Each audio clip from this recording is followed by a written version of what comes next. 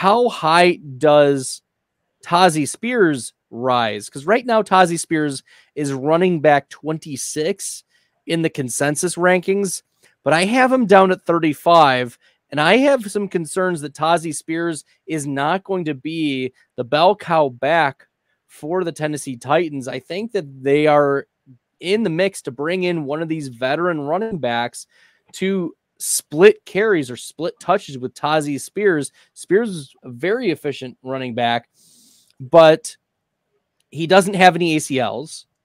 You know, like, sorry, his burst score is phenomenal, 91st percentile, but he's not a super speed guy.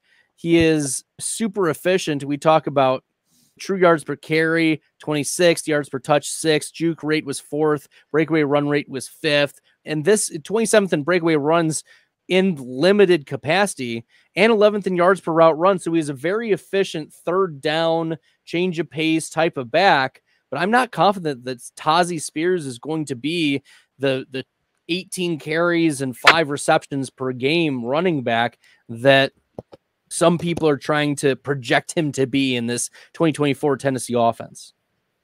Yeah, I don't think that Tyjae Spears is going to be able to handle the role of a every down, 3 down workhorse back. I just think he's a little bit too small. I mean, 10, 200 pounds. Is that going to be big enough to handle hits from 300-pound, 350-pound linemen week in, week out? I personally don't think so. I know he's more of a field stretcher where he'd rather get east and west rather than run the ball north and south. Get out and use his speed and use his agility to be able to make plays. But I just don't see him being able to last a full season if he has to carry the load every single game for a 17-game season in that offense. I think you're right. I think they do bring someone in. I think he is a great change of pace back. A little bit bigger, but I think someone who really is similar is Darren Sproles.